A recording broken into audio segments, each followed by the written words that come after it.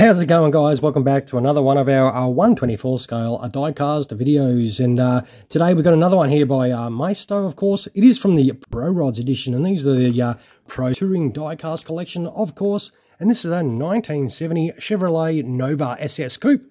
It's really hard to see on that label because it's sort of metallic-y. There's the label for you, but it is really hard to see the name of the car on there. But this car looks absolutely tough. It is obviously still in the box. We have yet to open it ourselves, and it's got some you know pictures on the back, of course, and you can check out the car and the little windows on the side, of course, if you feel like doing that. But we don't feel like doing that, do we? We want to get this open and check out this car. So we'll do that right now and check out this Nova. Alright, so this is how the Nova does pull out of the box. It just does come on that standard cardboard base, of course, with a little bit of a backing at the rear of it, and the bonnet or hood and boot or trunk, depending where you're from, are kept upright with these little plastic parts in the back, and of course it is kept on by these little screws. So what we want to do is we'll quickly get those screws off so we can get this Chevy Nova in our hands. Alright, we've got this Chevy Nova finally in our grubby little hands, of course, and boy, this does look very nice. This has got a real pro stock sort of look about it, of course. I guess that's why they're called the Pro Rodz. It's got the nice reverse cowl on the front there, two-tone blue and silver, as you can obviously see, and this does look tough. It's got some great looking wheels and some, the usual disc brake details there. The wheels do rotate really nicely. Well, they spin really well, actually. The underneath is the usual typical sort of chassis with some minor sort of molded details of an exhaust and diff and suspension, but no actual components are underneath there. It's all just part of the base, and of course no turning wheels or anything like that. But as I just showed, they do spin very freely, and this is just pure straight line running. And this does look very tough. We'll open that driver's door right away and have a bit of a look in there.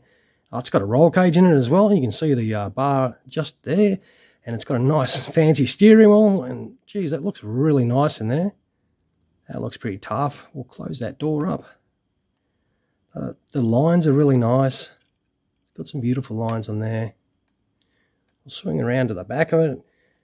Beautiful chrome work on the back there. We'll open that rear there and have a little look. It's got the fuel cell in there like they usually sort of do. The paint actually looks reasonable underneath there, so they actually, spent a bit of time and sprayed the paint underneath there. It does look pretty good, although it does look like there's a little bit of a blemish on the outside. We can never win, can we? But look, overall, it's very, very tidy looking unit. This thing just looks absolutely tough, though. I reckon it's cool. I'm pretty happy with it. This silver and blue combo looks really nice. We'll open the passenger door up. It is a little bit stiff. This is brand new. We open these up always new for the first time. It's got a fire extinguisher on the side there as well, and the roll cage on that side, and some racing seats in there. That looks tough. Got some bottles inside there, probably NOS or something like that. We'll close that up for you. Yeah, that's really cool. Wow. Beautiful front. It's got the chrome work on the front, on the grille and the bar, as per usual. You got to love the 60s and 70s. There's always plenty of chrome on these things. We'll open the bonnet and check this heartbeat if I can get my sausage fingers to do it. There we go. Wow, Jesus! Look at that engine. That is absolutely mad, man. Imagine the power that thing's putting out. That is absolutely insane. Nice. It does have those larger sort of hinges, and the paintwork's all in there properly too, so this is actually done a little bit better than normal. I reckon it does look very nice. And that engine, Jesus, that is great. We'll close the hood down.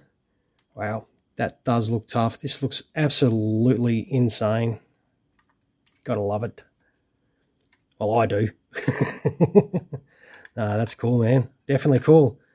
All right, we'll wind this video up. We'll put it on the deck. We'll see she rolls nice and beautiful. If rolling these things is your thing, if you like this as much as I do, hey, throw us some of those if you can be bothered. And hey, feel free to subscribe to the channel, of course, if you feel like doing that. If you want to check out more of our diecast videos that we do on cars and also on all the other diecast and other stuff that we do on this channel. And of course, you saw the photos at the start. You will check this out on the turntable without my grubby little fingers in the way, and you can check this out in a bit more detail after the conclusion of the video, of course. All right, guys, of course, thank you very much for spending your time checking out another one of our videos. I hope you did enjoy the content today. This Nova is a killer car for sure. I love it. All right, thanks once again for watching. You all have a fantastic rest of your day. Cheers, guys.